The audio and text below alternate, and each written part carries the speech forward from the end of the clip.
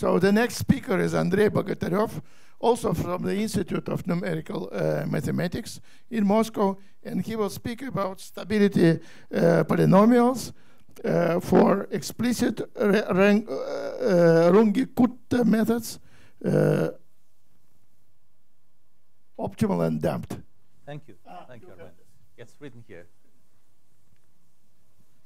Yeah, unfortunately, our life is getting more and more virtual from year to year, and the events of the last year, that is this COVID epidemic, only aggravates this bad tendency. This is why I'm so happy to be here and thank the organizers for us to be eventually offline, that is a way of keyboard, and finally to meet people whom I didn't see for a year and even more. My talk is related to certain polynomials which are which in turn are related to some numerical methods. That is, methods for numerical integration of ordinary differential equations. So we know that all things around us, they change in time, and sometimes this evolution is described in terms of ordinary differential equations, like will be shown in a second. And yeah, here, thank you. That's it. And even if the phenomenon we consider is described by partial differential equation, one can discretize it with respect to spatial variables, and again we get a set of ordinary differential equations, but this will be a very huge set of equations. And of course, solving it on a computer is a very special sport, and sometimes even very powerful computer cannot solve it. So let's recall some facts about from numerical analysis of ordinary differential equations. So roughly, all approaches for the integration, they are split into two large classes: the explicit and implicit method.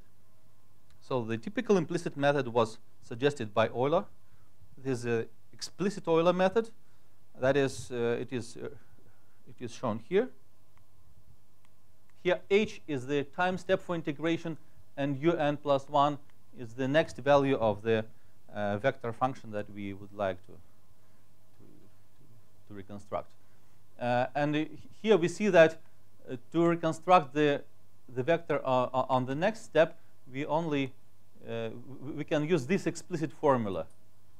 That is, we need not solving any equations, and moreover, it is the computational process is highly parallelizable, because we can assign separate processor unit for each component of this vector un, and it will work independently of all the others. This is why explicit methods are very good from computational viewpoint. Yeah.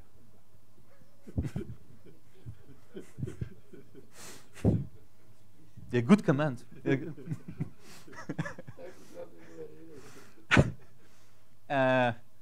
But unfortunately, the explicit methods usually have very poor stability properties. For instance, if we apply this scheme, this numerical scheme to the so-called Dahlquist test equation, which is merely this one, it emulates, in fact, lambda here, it emulates the eigenvalue of the Jacobian matrix related to this mapping F evaluated at a solution. And this gives us the transfer function, which is a linear polynomial. It's very simple, where its argument is related to lambda. Lambda is a parameter in Dahlquist equation, and h is a time step by very simple manner. Yeah. Hmm? What is that? Everything depends on Yeah, Yeah, it the error propagation. That is, if we have some certain errors that we committed on certain step, then it will be multiplied by this function. This is a kind of a transfer function. And in fact, for good, our argument should lie within the stability domain of this transfer function, or in this theory it is called stability function. That is in this domain, that is where the absolute value of this polynomial is not greater than 1. So in the complex plane, this will be a unit disk, which is given by this equation. And this gives us the stability condition of three authors, Courant, Friedrichs, and Levy, which says that time step cannot be larger than 2 over lambda. Lambda is, again, the eigenvalue of the matrix, of Jacobi matrix, evaluated as a solution. And this restriction may be very strict, really, because once the right-hand side of the equation comes from discretization of partial differential equation, it may happen that this lambda is extremely large. For instance, if we consider the heat equation, that's with just one special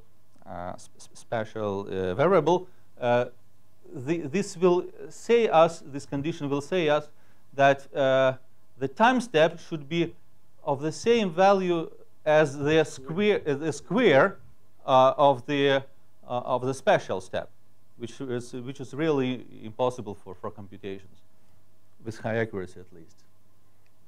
And this is the great disadvantage of all explicit methods. Let's have a look at implicit integration.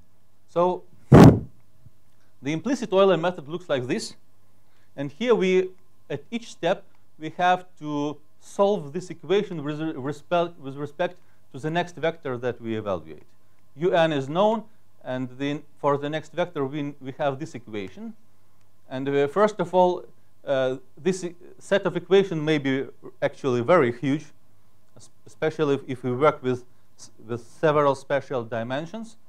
But also, this dependence f may be nonlinear. So we just have to solve nonlinear equations. That is, we need some several iterations of Newton method, for instance. And what's even worse, nonlinear equation can have not any unique solution. That is, we need some logical block which decide which of the solutions that we received have to be thrown away. This is the disadvantage. But from a viewpoint of stability, it is perfect, really. That is, the stability function, which describes propagation of error, now it is a rational function. And its stability domain is the exterior of the unit disk. That is, there is actually no any requirements on stability of our procedure. That is, we can make quite large steps for integration with respect to this procedure. So around 50s and 60s, there was an idea how to improve the behavior of explicit methods, which are very prospective from viewpoint of implementation, especially with parallel machines. Well, there were no parallel machines; they appeared only.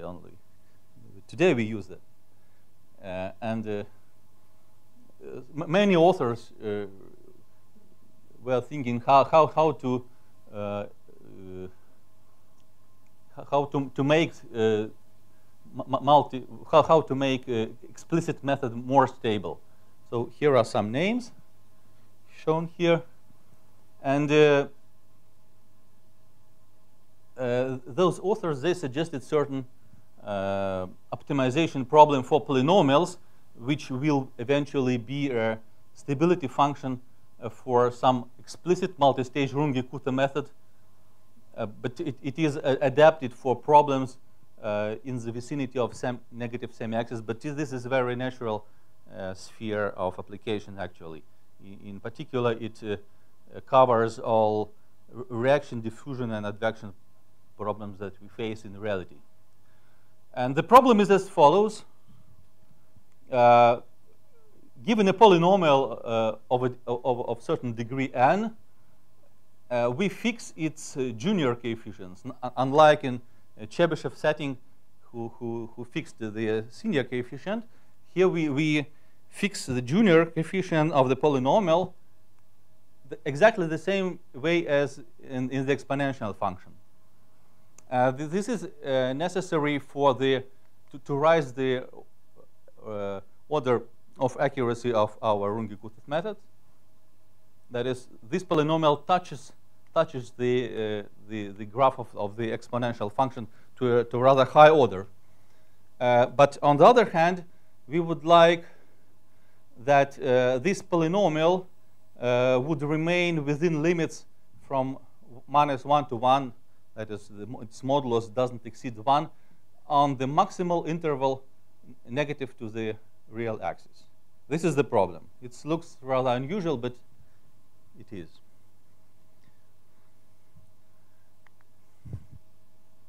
And several numerical procedures for this optimization problems were proposed, but they, as usually for the problems of rational approximations, they are very labor-consuming and they face lots of instabilities. And this is more or less around Remes method. Also, another method was proposed by Lebedev, but still it works for low degrees of polynomials only. But on the other hand, we can try to write an analytical formula for the solution of this problem. And actually, this was done for pi equal to 1. And this is order 1 method, Runge-Kutta method. And the stability function, that is this solution to the optimization problem, turns out just rescaled and shifted a Chebyshev polynomial. This was done by Franklin, yes, yet before 1960. And also, I heard the rumor that this problem was solved by one of Markov brothers, yes, in 19th century. I do not know the reference, but I heard about that. So, no, V and A, two brothers. One of the, I don't know which one of them. Vladimir, maybe. Do you know the reference? Okay. For the order 2, that is with higher touching of this polynomial to the exponential function, the solution is given in terms of so-called Zoltarev polynomials, which have parametric representation in terms of elliptic functions. And this was done by Lebedev in 1994. This is the solution. And for a long period of time, no formula was given for higher degrees until I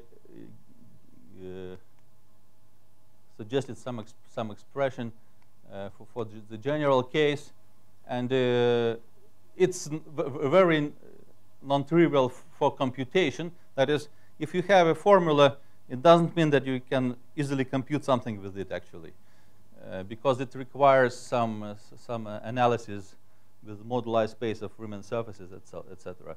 So, the formula could be made efficient in terms of Riemann theta functions or Schottky functions.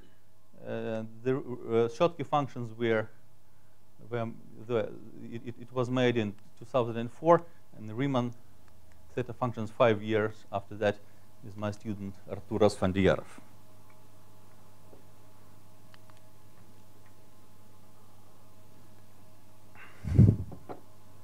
So there is a theorem which is due to Austrian mathematician Willy Ria from Wien, who proved that this optimization problem has exactly one solution, which is now known as optimal stability polynomial. And that time it has the same name, of course. And this solution is completely characterized by the following property. That is, on the interval, it is the largest interval, the stability interval, where the deviation of polynomial is equal or less or equal to 1, it contains exactly this number of alternation points. That is where the value of polynomial is equal to plus or minus 1, and with consecutive change of sign. This is the Chebyshev property. So I emphasize here that the right point of the interval is excluded here, and this point 0 sometimes it can be included in the alternation, but it will give us some extra alternation set. That is, there will be one more alternation point. It depends on the parity of P. And the oscillatory behavior of the solution, which means that the solution looks like a wave of constant amplitude on the stability domain, on stability segment here, that we can use Chebyshev theory, that is rewriting this problem in terms as a certain functional equation. And the modern reading of this theory is this. Suppose we have a polynomial, and the polynomial has some critical points, that is points where the derivative of this polynomial is equal to 0. And suppose we have certain rule, that is almost all critical points of the polynomials are simple, and the value of the polynomial in every critical point is equal to plus 1 or minus 1. So there are maybe some exceptions from this rule, but and the number of exceptions is counted by this formula. This is some formula, but well, and we fix the number of exceptions. That is, there is a rule, and there are some exceptions from this rule, and we can effectively we can give a formula for the polynomials with this behavior in terms of certain Riemann surfaces. And essentially, this formula belongs to Chebyshev. He wrote the representation in his famous paper of 1853. So what is this Riemann surface? This is a very simple Riemann surface. It is two-sheeted Riemann surface. That is, today we say it is hyperelliptic surface with branching set exactly at the points where the polynomial takes values plus or minus 1 with odd multiplicity. If, for instance, for the Chebyshev polynomials, that's with the end point of the segment minus 1. One can prove it's quite simple, that the extremality number of every polynomial, that is number that you can count as a number of exceptional critical points, is exactly equal to the genus of this Riemann surface. The genus is a number of handle in the topological model of the surface. And how to make a representation? For this Riemann surface, there is some distinguished abelian differential in it. It has simple poles at infinity, and the residues plus or minus 1 there, and purely imaginary period. This is one of the possibilities to make a normalization of an abelian differential on a Riemann surface, and it was used yet by Riemann himself in his dissertation.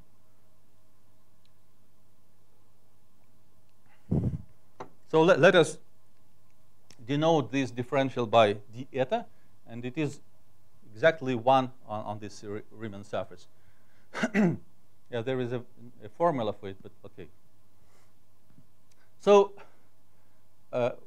one can prove that a surface is generated by a degree n polynomial, as on the previous slide, exactly if all the periods of this abelian differential are commensurable. That is, they lie in this exactly in the same lattice, and the lattice is defined by the degree of the polynomial. And once it is so, that is, once all the periods lie in the lattice, the polynomial may be reconstructed from the surface up to the sign by a very simple formula, which you see it resembles the formula of Chebyshev, the cosine of n times r cosine of x. But this is a generalization of it. And by the way, this Rie, he wrote a formula something like this, but he told that it's impossible to compute anything with this formula because it contains too many parameters and one doesn't know what to do with them. But in fact, it is possible to make this formula efficient. Here I give the example. If we take a sphere, this formula gives us exactly Chebyshev polynomials, and they are very rigid objects. They are not flexible. That is, you have just one parameter to define. It is the degree of the polynomial. If we have a torus, you have a family of Zoltarev polynomials, but they depend already on a parameter which is the elliptic modulus of a torus. If you have a double donut, that is, yeah, or sig figure 8, yeah, there is another term. It gives, for instance, optimal stability polynomials for third degree of accuracy, or Chebyshev polynomials on 3 segments. And one of those were represented already in a talk by Peter Yuditsky today. That they correspond to to a Hazer comb with 2 cuts. That's exactly them. So let's try to make this formula computationally effective. And first of all, we have to find what kind of Riemann surfaces correspond to optimal stability polynomials. Oh no, this is some motivation. How much time I have more? You have 3 minutes. 3 minutes at the beginning of questions. If you don't want questions, then you can continue. I see. But maybe I skip the motivation, because actually this is a motivation from Chebyshev. This is a Chebyshev differential equation. That's a good digression. The significance of Chebyshev construction reaches far beyond this problem of optimal stability polynomials. For instance, it may be used for the construction of higher analogies of Zoltarev fractions. We also heard this problem today already. This has a relation with industry, namely electrical engineering. And this example, it looks like a fence or a barcode, but actually it isn't. It is a graph of rational function which approximates, which is the best approximation in C norm of a 2-valued function. This is a transfer function of certain electrical filter, which has too many, around 100 of working bands. So you have pass bands and stop bands here. One can show that the Riemann surface associated to optimal stability polynomials, it always has just one real oval. This is one of the topological invariants of real algebraic curves, and the genus is not greater than pi minus 1. Pi is the order of touching.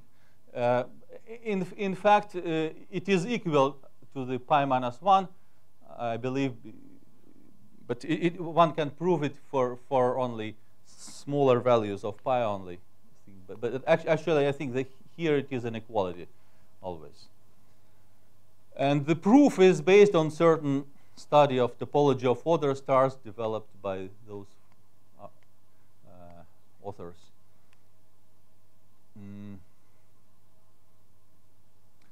It says that for our case that we are interested in, pi equal to 3, the surface associated to normalized optimal stability polynomial, that is, we just rescaled the real axis so that the length of the stability domain is 1.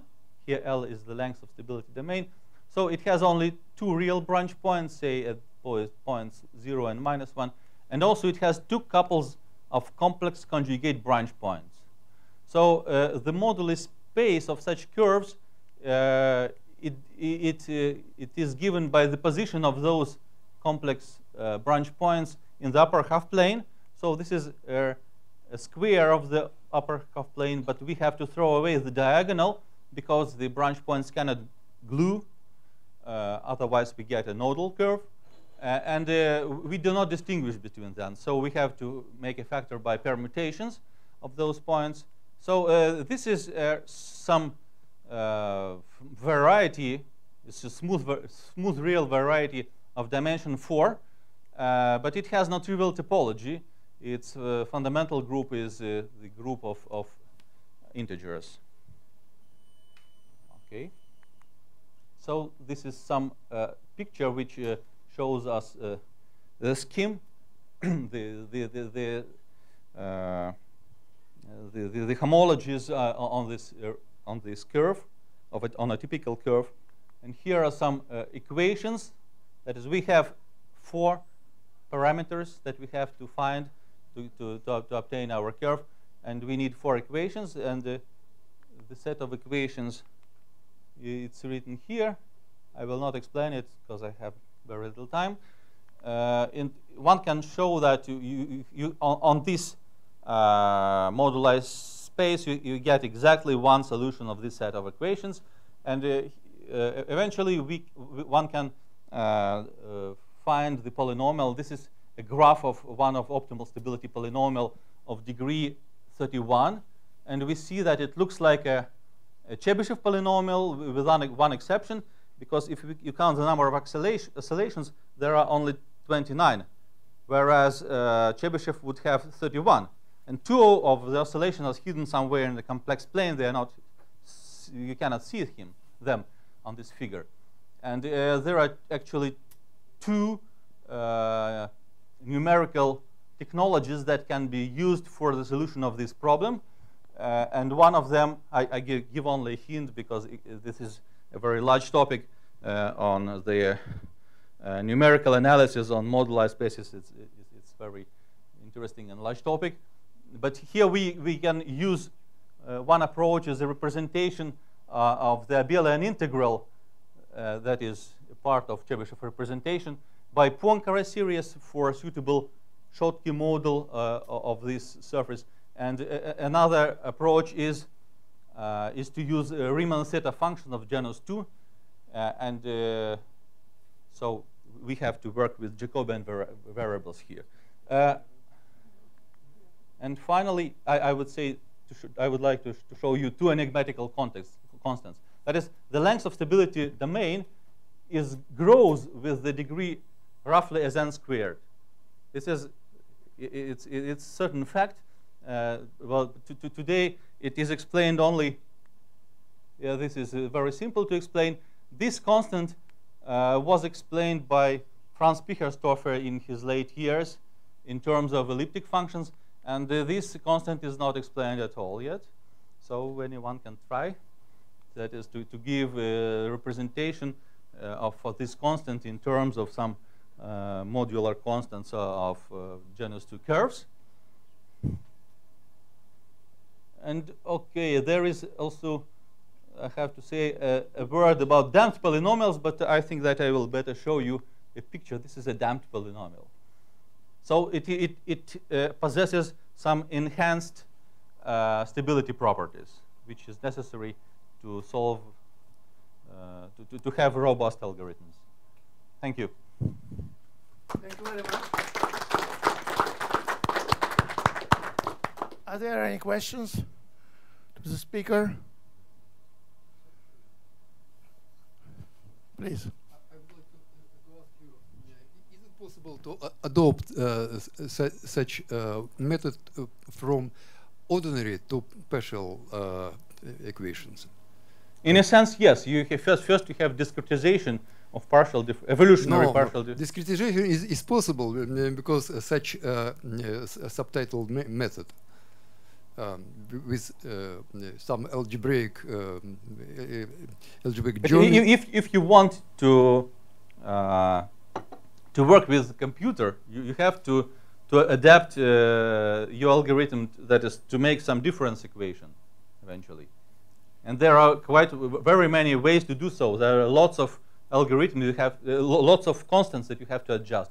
This is why lots of optimization problems arise in numerical analysis. And this is just one of them. Okay, thank you. And unfortunately, we should stop here. If you have any questions to the speaker, please during the break. But you should have Let's thank again.